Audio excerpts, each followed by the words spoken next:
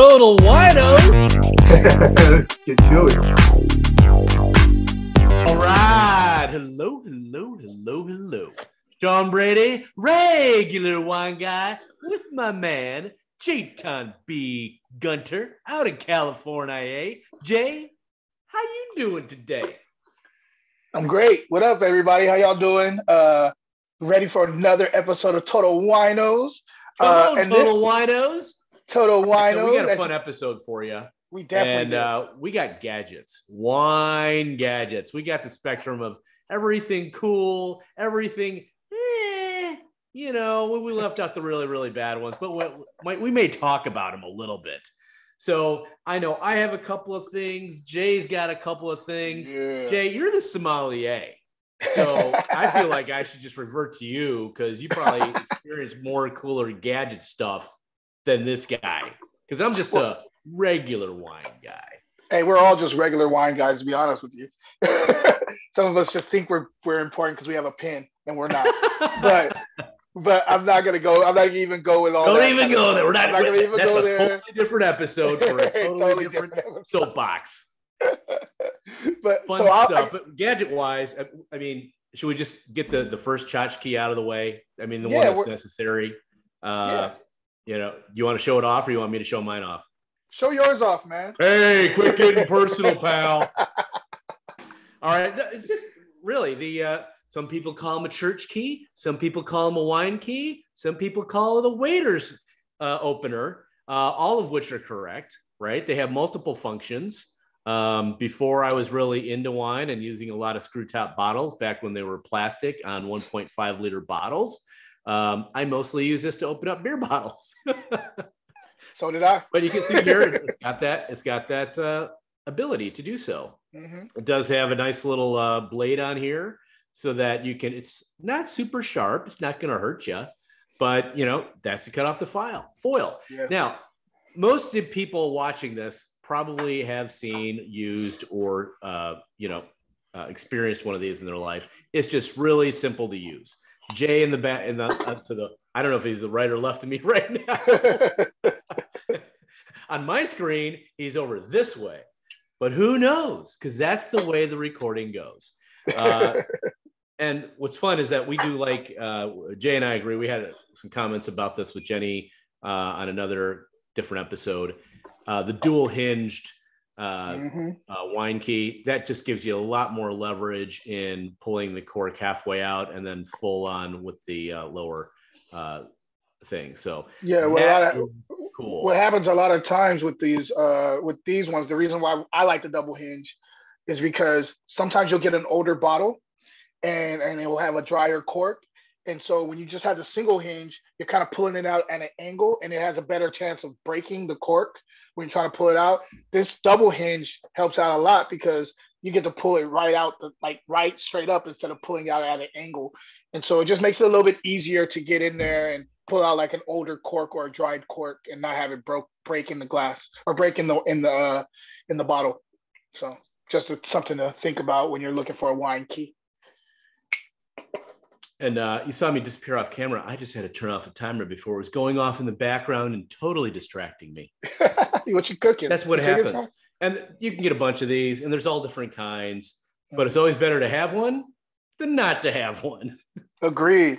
There are other ways to open them, but so that's the first most important one. Which way you want to go next? Should we go to something? Yeah. Actually, useful, you know what? Less useful. Let's go with the Coravin. You got your Coravin. We love the Coravin. So Coravin, right? This has become a godsend with a lot of wine lovers. This is the brand new style of Coravin. This is a little bit more reasonably priced. It's only $99. Probably less than that now. When it first came out, it was about $99, but this has been out for the last year and a half. So I think it's probably a little bit more now. Or sorry, a little bit less now. Basically, it goes like this. I'll show you with a bottle. So this is the stopper right here. And you open up the bottle like normal. You put the stopper there. And then you would put the Coravin like so. I'll try to lift this up so you can see. You put this in there. And then you turn it to hear a click. and then you would pour it over. And yeah, I don't know if I have my stuff in here, but yeah, I'm out of gas. But yeah, and then you would pour it over, and then what would happen is once it rotates back over, this gas is put into the bottle to keep the wine fresh. So it keeps it from getting air in there and, air, and becoming oxidized. That's why people who are wine lovers love this gadget, because you can let wine, put the needle in the bottle and let it, and once you've used this model or any other, Corvin model, the bottle can sit there for like another few months and still be fine. And so that's why a lot of wine, you're not wasting wine by going bad because you don't have a Corvin. Corvin is a godsend. You have like the newer one though, right? Or sorry, I the have bigger one of the newer ones, and they have even newer ones now with more cooler gadgets on it. They got a champagne one now. I couldn't believe that. They have a champagne bottle one now too. Yeah. So mine's similar. The one that Jay has is, and I've seen used in a lot of restaurants and things like that. And depending on how quickly it's used, it may be worth it. It may be not. But the one that I have has I do have gas in mine, and I just but you can see here, this is the needle, and it's surgical steel that basically pierces the cork and then injects the gas and then pulls the wine out. So you're actually, you don't even have to pop the cork. Or they have another attachment where if you have a screw tap for wine, you can use that one. Either way, it's that argon gas that keeps the wine fresh. For months, maybe years. Yeah. So far, I haven't gotten that far, but the oldest one, I got mine about 4 months ago. And I had a bottle of wine last night that I opened in December, and just like any other wine, you let it, just open up for, 10 to 12 minutes and get it almost a little bit closer to room temperature. And it tastes exactly like when I opened it last time. So I think that's pretty amazing, especially when you get into a higher priced wine. It just makes things a lot more economical. You don't feel like you're wasting any of that expensive juice that you buy or try. And it's like going, oh, maybe I don't want to pair this with this meal, but man, it'd be really good with something completely different.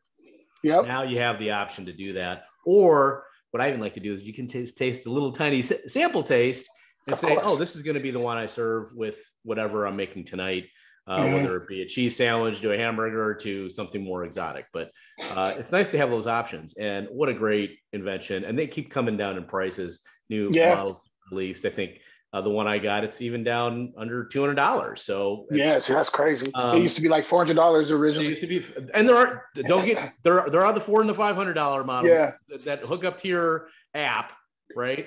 Hook up to your phone. So cool gadget, big shout out. Thanks, Corvin. Thanks for that doctor who just took his degrees in something else and applied it to this stuff. So he's a good dude too. I met him. He's a really nice guy. Really cool people. Yeah. We love that. Yes. All right. Moving right along. What about another gadget, Jay? I got one. All right. So we're going to go with the towel for glasses. So I have a Rydell one. You can get all the different, there's a whole bunch of different polishing glasses or polishing rags that you can get.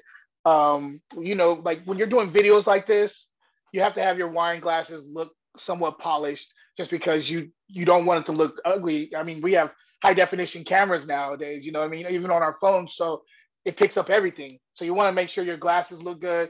And if you're working in a restaurant like I do, or in a wine bar, then the glassware is important for like people coming in.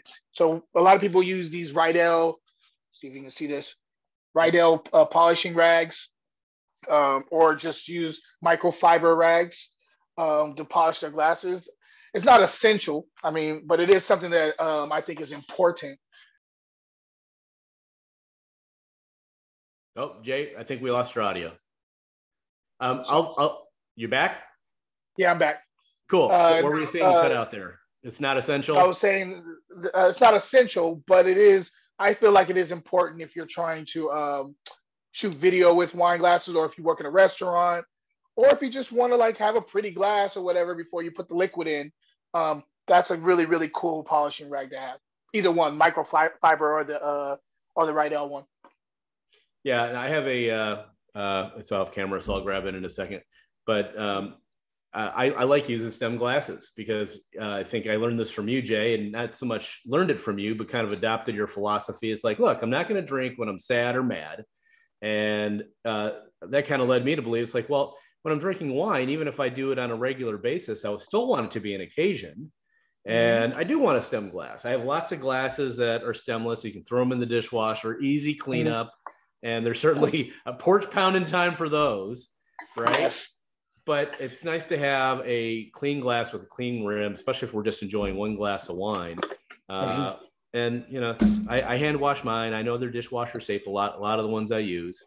And I just take a little extra care, and it's just kind of like wines. It's almost like a little meditative wind down to the day. Yeah, man. I think things off the glass or touching it up before serving. So it's just a fun little thing. I feel like a lot of times what happens is, you know, we get used to doing certain things, and so it takes a little bit of its like the pizzazz behind it out. Like it takes like the special, how special it is out of it. I like the idea of like what you're doing, where you're like, no, I take my little time polishing the glass to meditate. You make a real occasion of it, and I think that's what makes it special. Drinking, like, you don't always have to be like that. Of course, porch pounding wine is amazing. I do that a lot, right. But you know, sometimes when I just want to wind down and relax, I definitely pull out one of my night glasses that I don't normally use. I'll polish it myself. I'll sit it down. I have like a big old, maybe I'll have like a Bordeaux this night or whatever. I'll pour my little glass and I'll sit there and I'll just like enjoy that wine and stuff, instead of just like, oh no, I'm drinking all this to the head. And like, you know, like I used to do when I was a kid. Right. So yeah. What else you got? You got any other things other than glassware? What else you got? You know, so this is another one of the things I use regularly, especially for almost exclusively for red wine, is my decanter. And this is a full bottle decanter where basically I just have a white wine here, but you stick it on top, you turn it upside down, and then you can decant it back into the bottle. That is so cool. I've seen those. I've never used that before. It's I saw it in a restaurant, and the couple that we were with, they bought one, and shortly thereafter we bought one. So, smart. And it is it's very easy to maintain. It's really easy to use, and what I love about it is that it goes back into the bottle. So double decanting. If I know we're just having one bottle, no big deal. I'll just throw a little my cleaning water solution in there and just let it sit, and then it's super easy cleanup. I just let it rinse out and dry.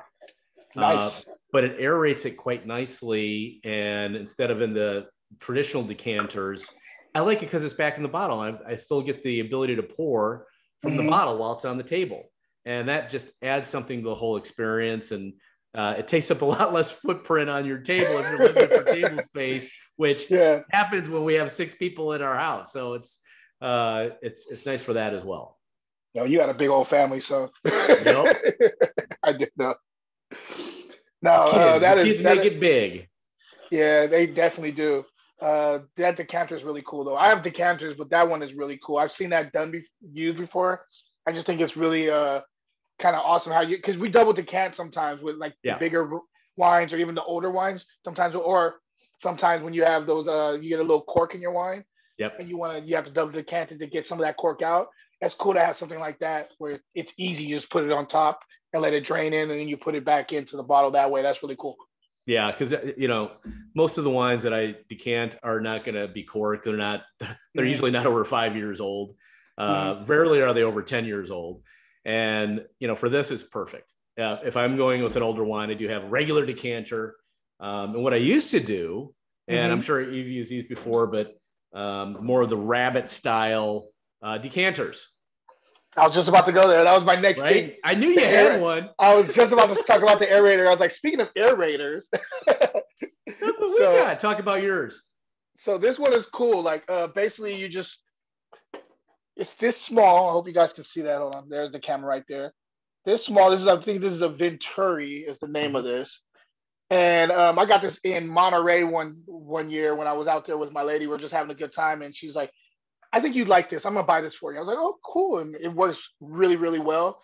It basically, you just put it at the top of any bottle that you have, and then you could probably hear it. Hold on. So you can kind of hear the little like air being let in it from the top. That just helps for like if you have something that's extremely tight. Young wine sometimes can be really, really tight, and so you're not getting to the fruit as quickly as you want. That aerator will open it up a little bit. It'll get a little bit more oxygen in it without having to use a decanter. This is kind of like a way to cheat a little bit to try to get some air into your wine without having to use the decanter. I love this thing. I love it a lot. It's one of my favorite tools to have when pouring wine. I don't use it all the time, but I do use it with some of my younger bottles of wine. Or again, if you get a little cork in that bottle when you're pulling it out, you don't want that cork in your glass. So I will use this aerator sometimes to kind of filter out the cork too. So just something to have in your stock, in your I guess your toolkit, So And I've done this, maybe it's overkill, maybe it's not, but I've even used an aerator into a regular decanter. I've done that before too. And then poured the decanter into the wine. So now this is for the corked reasons, just to double decant it so I can get into it that much faster, not wait a half an hour or 45 minutes. I hear you. Oh, quick question. Yeah. What are you drinking on while we're sitting? We've been talking about everything except for wine. And I know we're not breaking down wine today, but we're still got wine in front of us. So what are you sipping on? So I'm sipping on, I've sipped on this before with you guys and gals. This is a Vidal Blanc. It's just here in Missouri, and it's a drier side white, especially for Missouri. That's awesome. Traditionally, when I came to Missouri, it was always a sweeter, sugary wines, which I didn't care for and always gave me a headache. But this is a nice, refreshing white. I also like it as a starter as a palate cleanser. And that's what I'm using today. I have a tasting later today, so I don't want anything too heavy. It's low in alcohol, and certainly for me. And it's like, okay, that's a nice little refresher. How about you? What are you sipping on? So this is really cool right here. I just got interviewed on this podcast, and these guys, one of the guys who's the host of the podcast owns a wine label called Nottingham Cellars. He's part owner in the wine label, and so this is a Sauvignon Blanc that I got to taste on camera with them on their show. Really, really delicious wine. This is one of the better Sauv Blancs I've had out of California in a long time. The crazy thing is I got blind tasted on this on camera, and I'm rusty, so I haven't blind tasted in a long time, and they got me. I didn't call this right. I called it Riesling, and the reason I called it Riesling was because of the structures. Riesling tends to have a little bit more higher acid than most white grapes, and although Sauvignon Blanc is known for having high acid, it's not as high as Riesling. And this acid is like chilling, like it's like really like ninja down your palate type of acid here.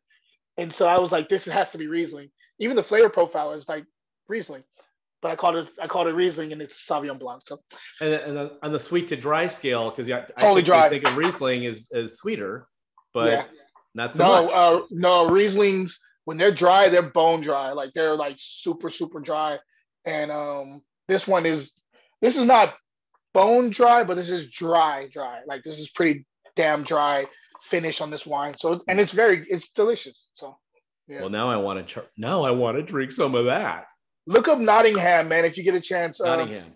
They're based out of Livermore, but they source grapes from all over the place. This is Russian River, Sauv Blanc. They're sourcing the grapes from Russian River. I think I actually saw a bottle of that. Do they sell it all over? Is it in Total Wines? I believe it is. I do believe they have maybe a couple wines in Total Wines. I'm not sure, but I think they do. Good. So I'll definitely check that out for myself. Thank you. No problem. All right, moving right along. Well, here's a tool that I don't use so much with another tool that I don't use as much anymore, but it came with it, right? So it's the foil cutter. So it just goes on the top of the bottle, and you twist it, and it pops the little ring off the foil. But usually what I do 90% of the time now is I just pull the foil right off of. You're like, I don't have time for all this. No, I don't. And then the wine kind of gets, the little drip gets behind there, and you can't wipe it off. And so it's like, I'd rather just have it off altogether. I'd rather cut it off, or pull it off. Not just get me to the juice, right? Like don't waste any time with me. Let me get to the juice. I get it. I want in. I hear you. So that came with this guy, which is I actually love this, but I'll tell you why it falls a little short. is an electric bottle opener. Oh yeah, I know that one very right? well. So it's cool, and like you'll still hear it. It's like and you could tell that the battery's wearing out. It's been on the charger for the past 2 months, but it needs a new battery, so it doesn't have the power performance anymore to pull a cork. And I love it because it does it. It's like, and it's almost like a Pavlovian dog type of response. But anytime my wife heard me doing that, she's like, "It's wine time! It's great! I'm doing my timesheets. I hear some wine coming." Because it's like you can hear the pop of the cork, and that's cool too. But there's that other level of fun stuff where it's like, "Ooh, it's coming!" So, these range in price anywhere from $40 to $140, and my aunt has one of those. Replacing the battery costs about the same. So Jesus, like, really? well, I'm not ready to do that. I'll keep using my wine key.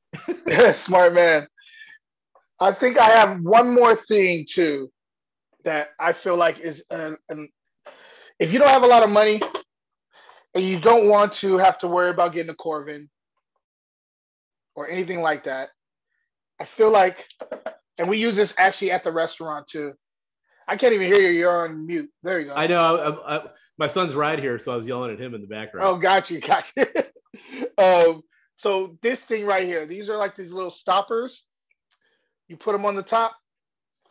Use this little thing right here, and you pump it right up. It takes the oxygen right out of the wine, and overnight these are perfect for keeping your wine fresh. So just something, I think these are necessary when you're talking about keeping your wine quality and not oxidized and want to drink it a couple days straight. These things are essential, and they're cheap. You can get them for like $10, from anywhere. Yeah, exactly. So yeah, man, I highly recommend those things. What out of the stuff that you talked about is things that are you feel like are a must-have for a wine person? So, there goes Q. Bye, Q. He says bye. Bye, Q. He's going off to the fourth grade music concert. So I don't know if you can see this. This is the other thing I do. Piece of cellophane. Okay. Right over the top of, if it's a remaining part of the glass. Oh, you can't see my glass off camera. That, or even over the wine bottle itself. So if I just have less than half a bottle left and it's not something that I knew I was going to Corvin and I don't want to throw it out and protect it a little bit, that does wonders. And just like the pump, and it's just one less thing to clean because it's a little piece of cellophane that you can pitch the next day. Yeah, but it also, very importantly, especially in the summertime, not so much right now, keeps the fruit flies away. Yeah, that's important. Those dang fruit flies out of your wine. Fruit flies get everywhere, man. Oh yeah. Yes. So I think those are all the I think we have all. I don't think I have anything left. What of those ones were ones that you feel like are necessary for any wine person? Like, were there specific ones out of all the ones that you talked about that you were like, if you had to just have one item, it'd be a good wine key. Yeah, a dual jointed wine key. I have a couple. I actually like this style of one a lot. It used to have a logo of a winery on it, but that wore off. Faded away. Hey, that's a good problem to have. That means you're drinking a lot of wine. Yeah, and it's held up over the years, so it didn't break. It's not a single pull that I have broken some less well-made ones before, but if you have a good wine key, you'll be a very happy wine enjoyer, and server for your friends and family and guests and whatnot. So, how about you? What's another one? Because I think you can't get into it without it. You can, but it's a lot easier if you have it. I think you're right about that being the most important thing is to have your wine key. I mean, have key will travel is me. This is like with when I put my wallet in my pocket, I put a wine key. It goes with, it's like on the same area on my side table of my bed. These are things I take with me everywhere I go. Always a wine key, always my wallet. So I keep a wine key with me all the time because you never know when you're gonna have to open up a bottle. I mean, you know me, I drink a lot of wine, so you just never know. But if it wasn't for the wine, if it wasn't the wine key, the other thing I think is important, that's a necessity is probably this little item and the pump. I think those just keeping, because I don't want to waste wine, right? And you don't want to drink bad wine. No. So always having this at home will, and it's cheap too, because I'm always trying to save some money. Always having this at home is important for keeping your wine tight, keeping it good. You know what I mean? So I would say the bottle pump is a really, really good thing to keep.